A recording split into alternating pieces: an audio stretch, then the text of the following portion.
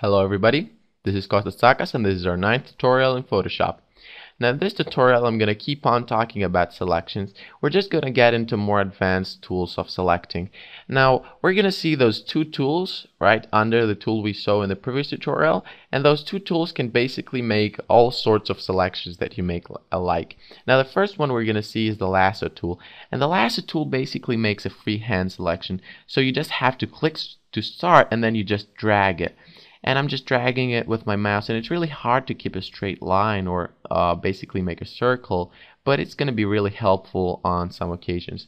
And remember that those options that we had on the previous selections tools are basically on every tool. So you can see that if I click over here at the add to selection and I select this area with the free lasso tool, it just gets added to the selection. So every old value that we learned still works on this tutorial about selections. So now the polygonal lasso tool we select, let's just deselect this area.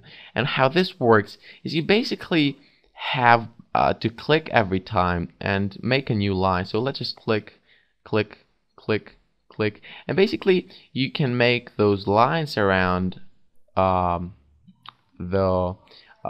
shape that you want, and you can basically make any shape you want and select the area. And you can see I just selected this table. I could make a star, for example, if I wanted to, just like that, and you just have to click every time, and it's a really simple tool. So let's just deselect that.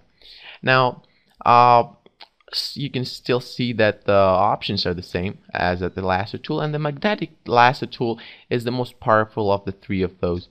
And what that can do is basically you just click on some place and it can recognize the difference between the color. And as you see, I just have to move around it and it creates those squares, and it recognizes the difference between the color of the tree and the chairs and the table. So if I just click right now, I'm pretty sure I've made a somewhere, yeah, here, and I made a selection around the table just by going around it. Now what the options are, the width is how far it's going to search for a different color, and it's 10 pixels from this side and 10 pixels from this side. Now the contrast is how much different the color has to be for the selection to go on, for example. And the frequency is how often you're going to see those points. Let's just make a new selection, and you can see that we get those squares, and the frequency is how frequently those squares are going to appear in our selection. And the magnetic polygonal tool is probably the most powerful tool, as I said, and it's a little bit more complex than the others. You can just test it out on your own, just start playing around, making selections with it, changing the options, and you'll get different results. Now under that we have our quick selection tool, and that's a real nice tool. You just have to set the options over here of how hard your brush should be, how much spacing it should have, and I'm not going to talk about those right now because we're going to see those on brushes. But the only thing I'm going to talk about is size, and you can set the size of your brush. And as you can see, I have this brush over here, and if I enlarge it, as you see, I get a bigger brush. So let's just make it a little bit smaller.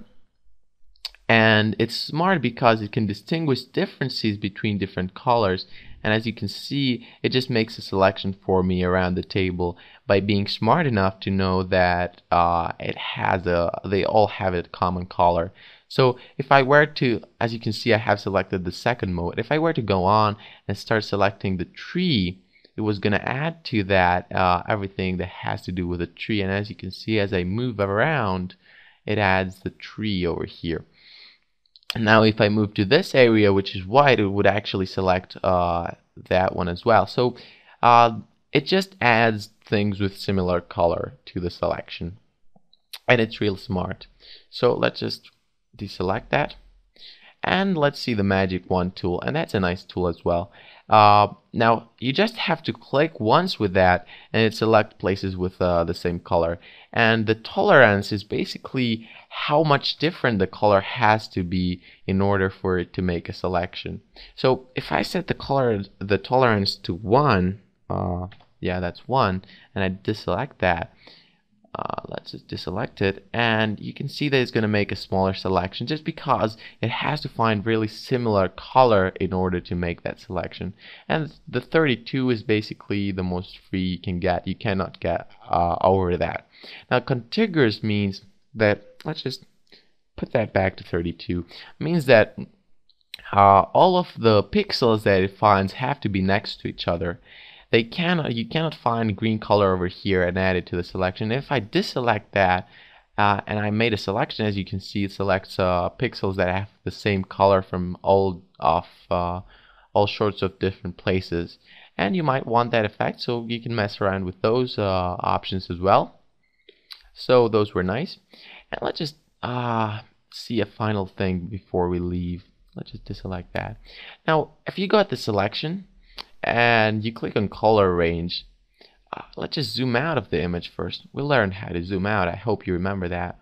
Let's just zoom out. Okay, so if we go on select and color range, as we said, this is the menu that has to do with selections. Well, color range is basically gonna make a selection of different colors, of similar colors in the image. And first of all, I have to pick a color. Like I picked this blue of the sea, and let's just deselect that. And as you can see, all the whites part are gonna be selected and the black parts are gonna be left out.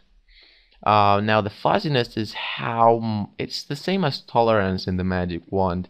It's how many more pixels you want selected. So the more fuzziness you have, the bigger the selection will be, because it's not gonna distinguish between different colors. It's just gonna take a larger amount of colors.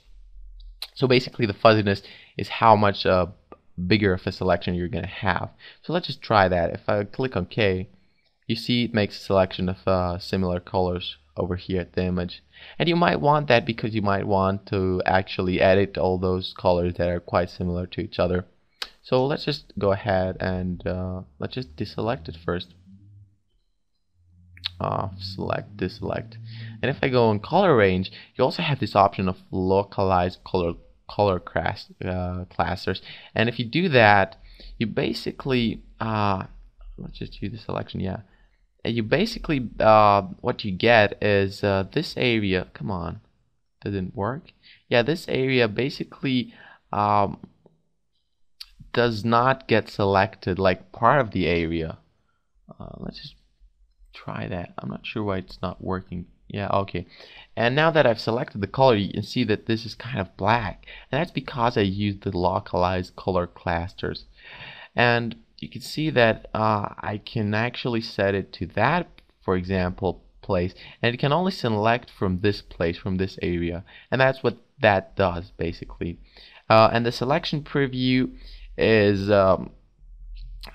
well, you can actually preview the selection that you're gonna have on the large image. So let's just make it grayscale, and as you can see, the selection is gonna be those white parts over here at the image. And if I click OK, the image is gonna get selected. So that was it. Thanks for watching. I hope you learned a little bit about advanced selections, and see you guys next time.